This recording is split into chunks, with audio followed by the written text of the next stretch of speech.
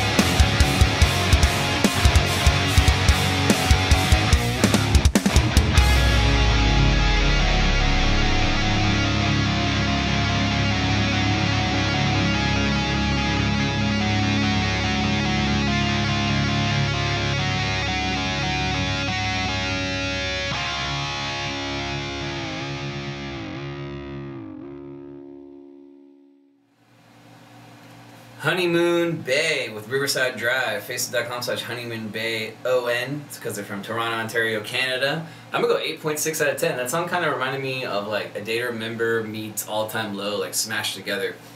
Totally like a big pop punk influence. The harmonies were good. The singing was really good. I love 808 drops. The production was excellent. I like the little heavy section too that you guys have, and I understand why it's post-easy core because it's just like a very small, minimal, little heavy section. But it still fit the song nicely. It was cool.